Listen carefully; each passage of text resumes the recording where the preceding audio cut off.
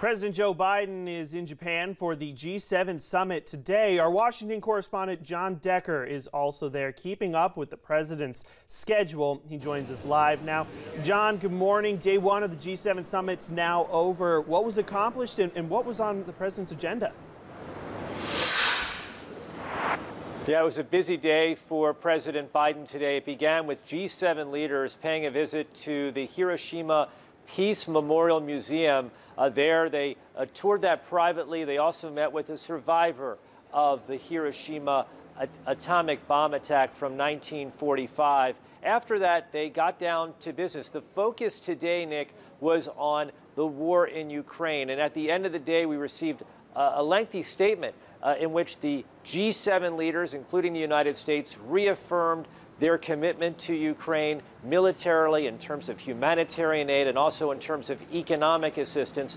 And they also reaffirmed that there will be even tighter sanctions imposed upon Russia. They want to make it certain that Russia cannot rebuild its war machine and that no technology from those G7 countries gets to Russia to include it in their war effort. And a message there. But John, looming over this G7 is the very real concern that the U.S. will default on its debt obligations. Has the White House provided any update today on whether a deal is in reach to avoid that default? Yes, I received word from a very senior White House official that they still express optimism that a deal can be reached. And back home in Washington, D.C., similar optimism expressed by the House Speaker, Kevin McCarthy. He said he does see a path for getting an agreement, getting a deal done. So the president, as you know, has cut short his overseas trip. He's canceled his trip to Australia, to Papua New Guinea, so he can get back to Washington, D.C. at the conclusion of this summit on Sunday. And the White House hopes to seal the deal once he gets back. Next week is a very pivotal week as far as those debt ceiling talks are concerned.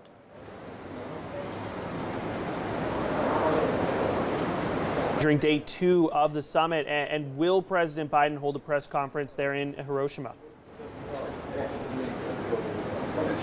Yes, a press conference is scheduled to be held on day three of the summit. That's on Sunday. That's actually the final event of the president's time here in Hiroshima, Japan. And then after that, he flies back to the United States. But tomorrow for us, later in the day for you, the president will be meeting with other G7 leaders. He's going to break away to have a separate meeting with the leaders of India, Japan, and Australia. That meeting was initially supposed to take place in Sydney, Australia. And he'll also break away to have a separate meeting with the leaders of South Korea and Japan. The focus on both of those meetings primarily will be China, the strategic threat that it poses to the region, and also China as it relates to its economic and trade policies, which the U.S. views as very unfair to G7 countries.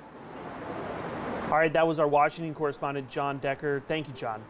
Let's head over now to our meteorologist, Joey Sovine, for a check on the weather.